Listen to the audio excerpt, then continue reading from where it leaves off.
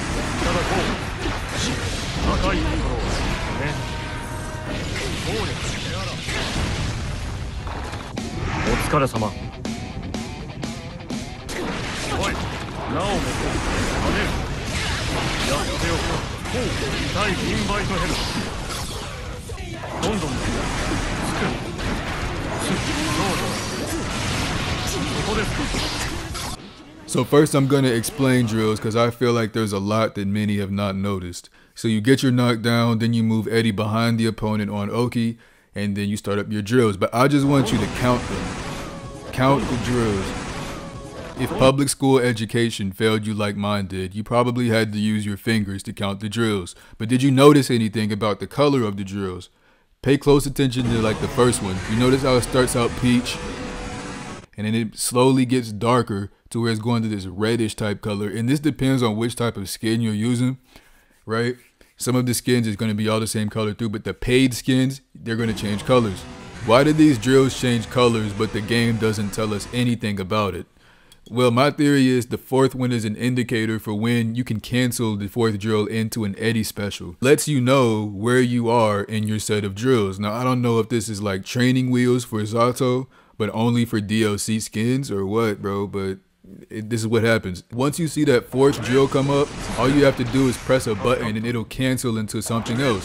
So this can be good for lockdowns. By doing it this way, you don't have to quarter circle forward every time like I've seen a lot of y'all doing. Y'all could just attack, and that way you could land a hit on me while Eddie is canceling into something else. Being stuck in an animation is lame. Now we're moving on to the main event, which is what I like to call the drill sandwich. Yes, I really said that.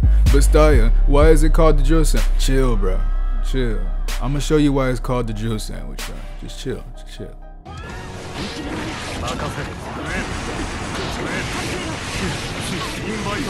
See what I'm doing? I'm fixing me a Kai sandwich, and it smacks.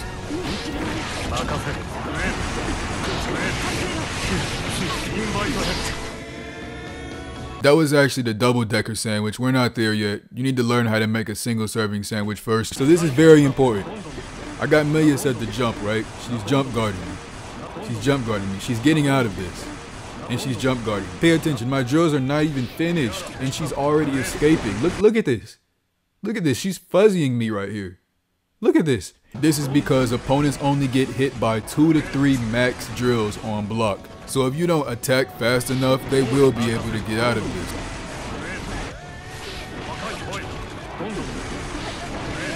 So if I were you, I would just attack in between the second and third drill, so that way I don't have to like sit there and count their blocks online. I don't want to do that shit. I don't want to do that shit. So I attack in between the second and the third drill. That's my secret sauce. Now, if you're watching my inputs like you should be, then you'll notice that I'm pressing kick right here. But I'm not doing a kick. I'm doing down dust. It may look like a kick, but I'm doing down dust. I already did the kick. The string that I did was down kick into down dust. I'm pressing kick at the same time as my down dust is coming out, only so I can activate the drills again from Eddie, because I want them to pick her up and then bring her over to me, so that way I can hit her with my close slash, just like Zato wishes he could in real life. I'm down kicking the down dust, and I'm activating kick again once she gets hit by that down dust, just so she can get carried back over to me. And then I hit her with the close slash and convert into a full combo. Of course, you could go for the overhead instead of the low and still get it. You guys can do better. I'm just trying to show you, the basics. Now we're moving on to the shield sandwich. Yes, we're really doing this. I don't know why I'm like this, but we're really doing this. It's the shield sandwich. To make a shield sandwich, you wait until the drills bring the opponent into your shield hitbox range. Use your shield hitbox. Eddie will get reset and sent back out, so you can cancel into a negative edged attack that will complete the sandwich. Now remember, they only get hit by 2 to 3 max drills on block.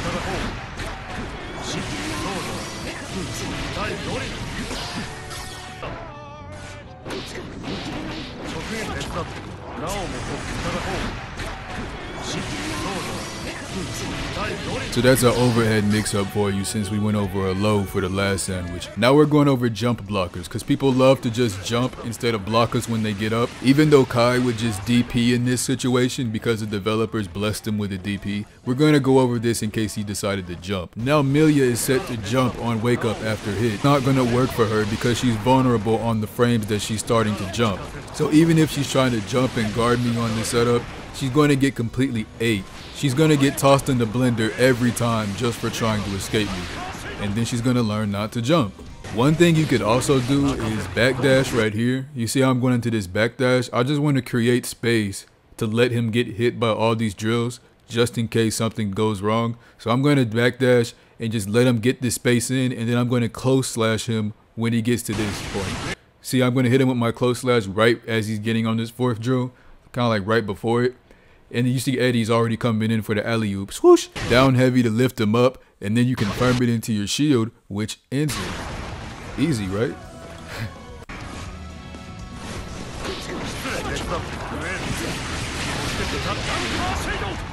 You'll get it, bro. It's not that hard compared to what we're about to do next. Now we're doing ground pressure lockdowns, keeping them in place, making sure they can't go anywhere. You want to always make them feel like, you can't press a button or else you're f***ing up.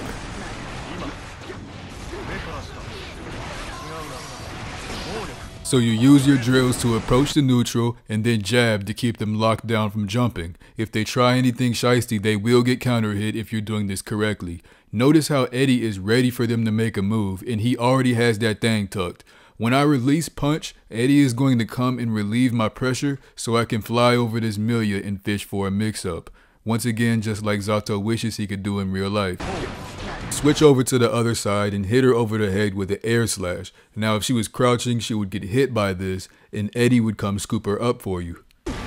So right here I choose to go for the low, but of course you could have just went for the overhead. This is where the mind games start to get a little bit deeper, because you really don't have to go for either. You could start doing some dust shit. You could just go for some grabs. You don't really know what you're going to do. That's the best part about being Zato.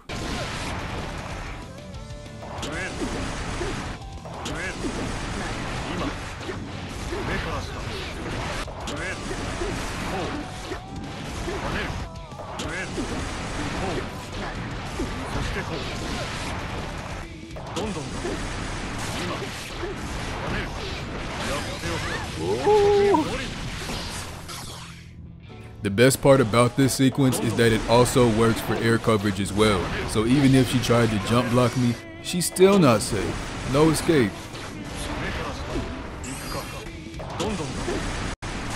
Milia tries to jump and it just gets her jabbed right in the face. I have no idea how she's even blocking this. Like, bitch, are you standing or crouching? What? And then I choose to go for the low, opening her up and getting that combined damage. I also forgot to mention, there's also a side switch you can do with this. Look, if you can jump under them and hit them like this, like, bitch, how are you even blocking this? Into a side switch, into whatever you want. But that's kind of hard. But like I said, not as hard as what we're about to do next.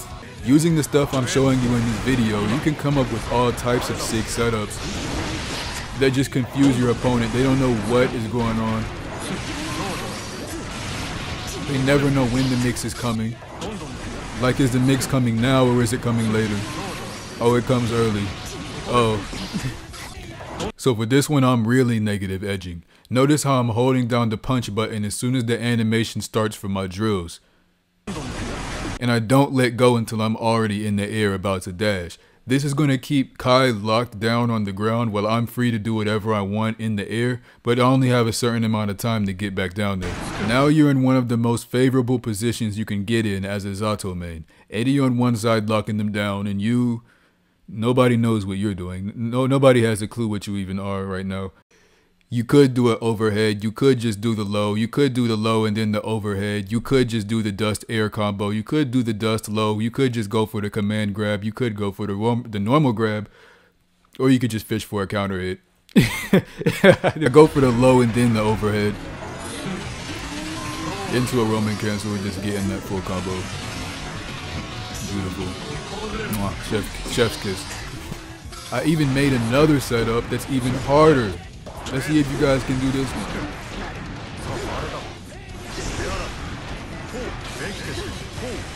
Only a few remain now. Only a few challengers stuck around this long. Let's see if you can do this one, dickhead. Same thing we've been doing before, except this time you're going to hit them with a heavy slash, but you're going to hit it behind them where it knocks them into Eddie like this.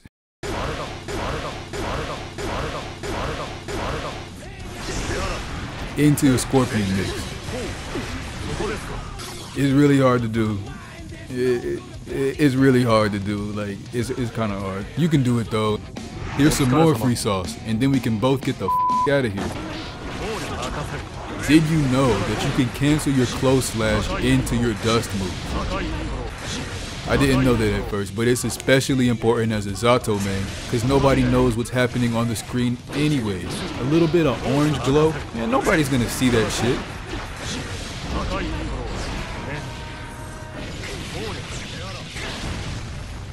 And that's all I have for you guys today. So if you like the video, please like and subscribe. I have more Zato content coming. Like I said, I'm going to do one for every single one of Zato's specials.